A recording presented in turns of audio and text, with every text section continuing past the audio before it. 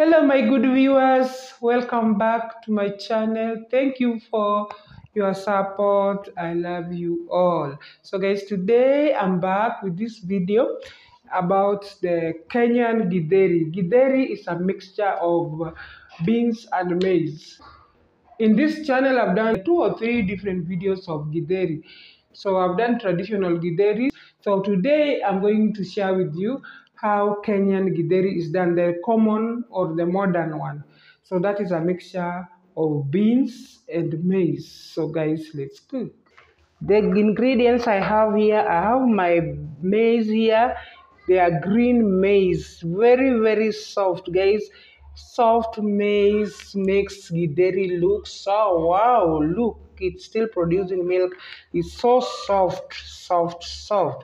What I have here is also my yellow beans. So this is Kenyan beans, one of the Kenyan beans, and it's in fact it is the best beans so far, the yellow beans.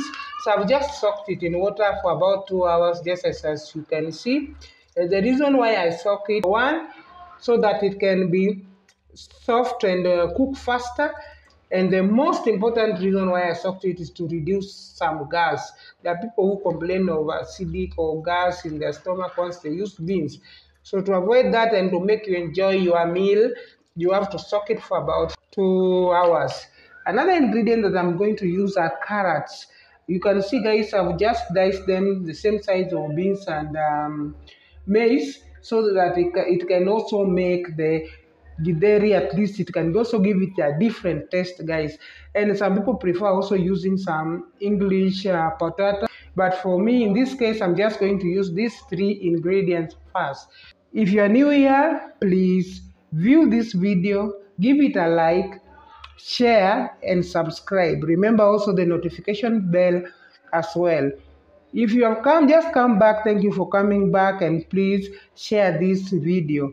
And for those who are new, please, there are ads there. Please don't skip the VAT. If you want to promote Rebikit Foods, please don't skip the ad. So I'm just going to mix my beans and maize. So guys, if at all your maize is that dry one, you can soak it first, and after soaking it, you should boil it first. Make sure it boils first before you add in some beans, because when it's hard, you have to cook it first to get a bit softer, so that you can mix it with the beans so that they can cook together. So as in my case, I've not soaked maize because I chose from the green maize, which are very soft, and I've soaked my beans as well, which becomes a bit softer. So this is when now you mix, and the ratio will also depend. If you want your Githeri to taste well, make sure you do a good ratio of beans and maize. As in this case, I have 1 kg of maize, and I've also done 1 kg of beans. And remember, guys, I'm also going to use some carrots. So obviously, my mixture will be very nice and will be tasty. You'll see the end of everything, because carrots is also going to add weight to this mixture. Another thing, the reason why I've done them equal, because when you're cooking it, they swell. So once they swell, they look at least reasonable or much. So it's going to overweigh maize after boiling. And guys, remember also, on addition to that, carrots too. It's going to be so nice. So those who are not coming from Kenya, this is one of the most favorite Kenyan recipe. If you come to Kenya, you can never go back to your country before you take Githeri. So that's why I say that just have to share with you, so that when you come to Kenya, you know what Githeri is all about. You can also try it on your own in your country, because I know all these countries you have both beans and maize. So make sure you have at least a spacious pan which will accommodate it well, and also will accommodate water. It depends on which the method of heating that you're going to do. If you put it in pressure cooker, it will just go for about 30 minutes and it will be ready. I'm going to use charcoal stove. And for charcoal stove, it's going to take about 1 hour or 2. This is the pan that I'm going to use to boil it. As I've just told you, I'm going to boil it in charcoal stove. So you'll transfer everything in here.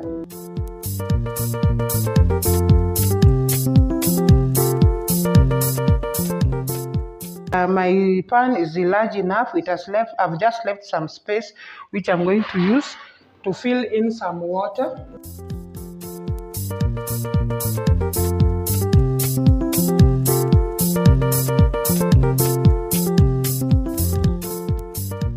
Added some water, so I'll just keep it now to cook. And as it cooks, you keep checking on to add water as it cooks. So keep tuned, and then after boiling now, we are going to do the next step, which is now frying. So guys, this is the best time now because carrots can cook easily, and while this githeri is now getting softer, this is the right time now to add carrots. So guys, you can see how colorful it looks. Give it about 10-20 minutes, then I'll fry it now. So guys, I've just finished boiling my githeri and it is now soft and ready. So I just want to fry it now. And these are the ingredients that I'm going to use. I have red onions that I've just chopped. I have salt to taste. And I'm going to use only 2 spices, curry powder and turmeric. So my pan has just heated and my oil is very, very hot. So I just want to add my onions first. I'm not going to use tomatoes. I'm just going to use my onions. And once my onions are translucent, I'm just going to add some curry powder. A tablespoon of curry powder, because my githeri is at least a lot. So just add in this githeri now.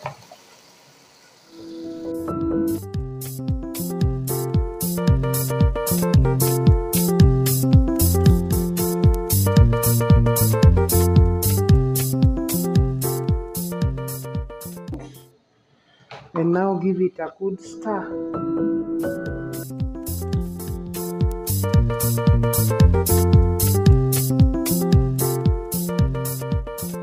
The reason why I'm not going to use some tomatoes is because of the acidity of tomatoes, beans. So the githeri is just ready now, and I'm just going to serve it now.